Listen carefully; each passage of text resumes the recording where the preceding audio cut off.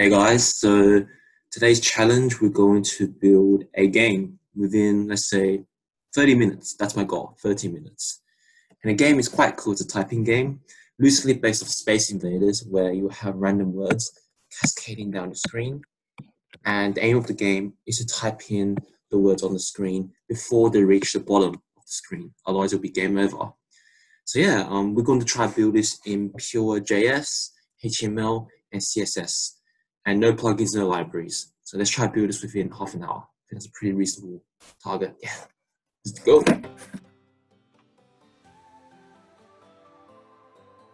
All right, guys, so I have my file ready, my browser ready, and my stopwatch ready.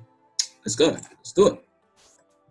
So I'm gonna try my best to explain what I'm doing, but if I don't do a great job at explaining, please forgive me because it's kind of hard to type and talk at the same time. I'm clearly struggling already.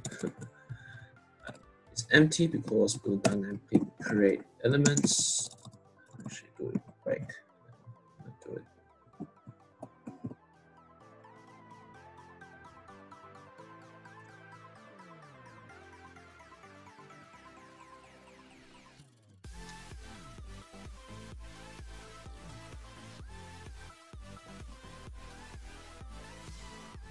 Cool. I think that's it for HTML.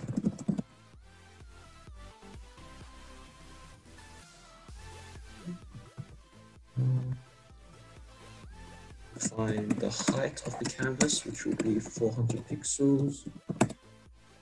Width, which will be 700 pixels. And the background, the background. Let's make it black. That's nice.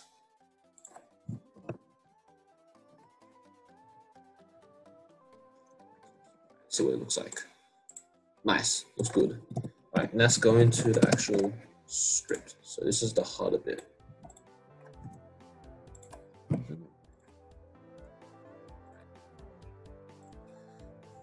31. Define our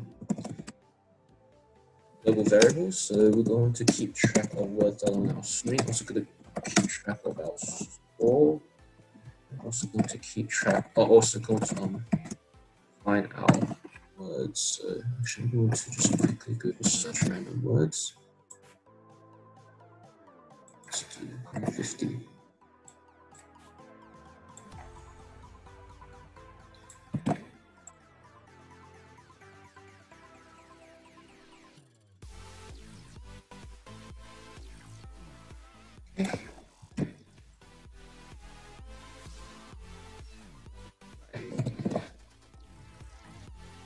So we're gonna have to wait. So whenever a enter key has been pressed to submit a word through the text field. So that's why we're going to do this function. And listener takes in two arguments: key press and an event. At event, we'll check whether the key which has been entered is 13, which represents the enter key. If so, then we're going to prevent default. And also, I'm going to define a function that passes in the value of that text field.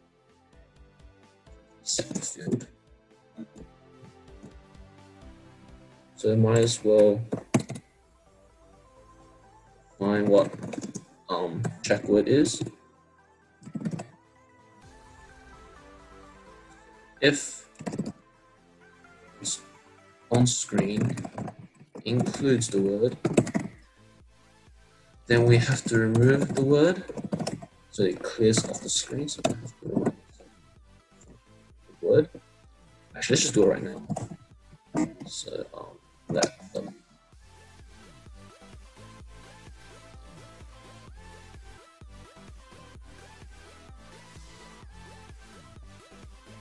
simple. Remove the word, and our score, or actually before, okay, score must be updated by the length of that word. And also we're gonna have to remove that word from the words on screen array. So I'm gonna have to do that manually. So I don't think there's a built-in function to remove an element from an array.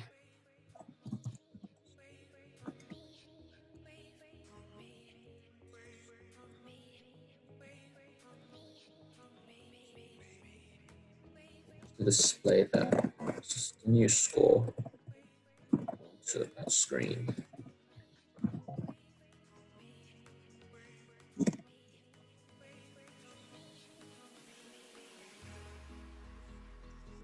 Nice. Okay.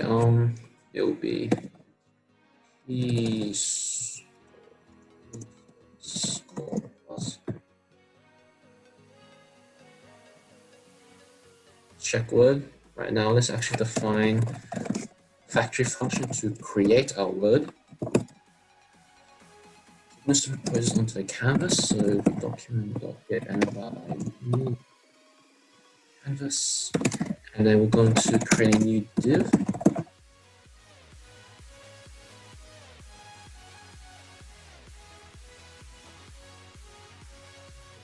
I'll have to set an attribute so that actually we'll make the ID whatever word it contains. Style, I'm going to make its position absolute because we're going to randomize it true, and we're also going to make the color white so that stands out against the black background. Now it's time to set the position. So actually make up. So I'm going to randomize it. So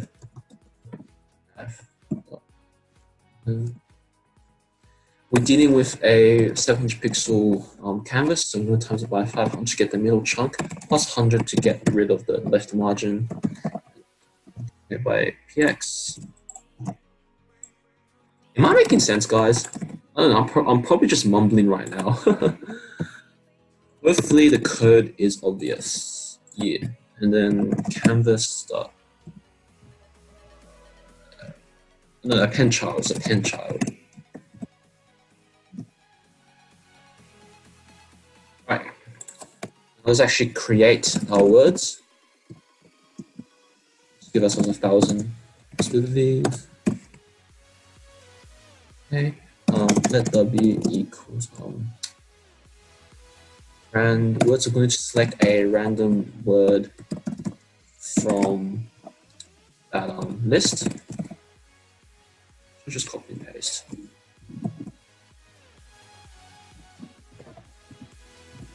Cool.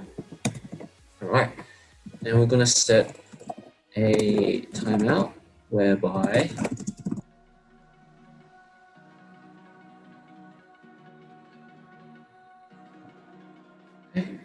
so in this timeout, we're going to create a word. Actually, it's a W. And we're also going to save that new word into our array. I'm also going to move that word. And we're going to do this at every 1.5 seconds. Right now, it's actually add a function to our word. So here we'll have to first define the interval. Let's do it every 30. Okay. Let w equal.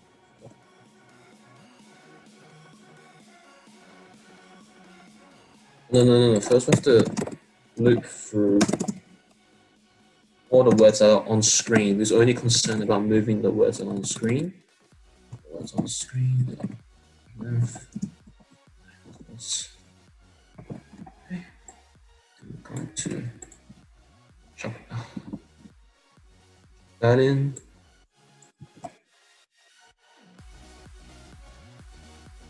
That word is. And I'm gonna find the y-axis only because they're moving vertically, so only the y value is relevant. Left.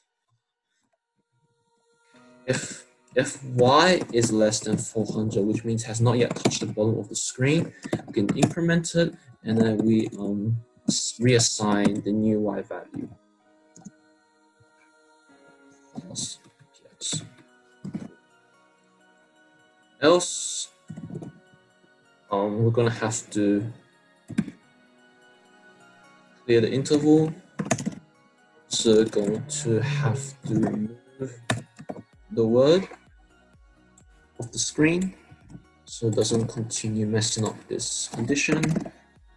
And we're also going to alert the user that it's game over to reload the screen. All right, I think that's it. Let's just take a deep breath. 9 minutes 47. All right. Hopefully this works.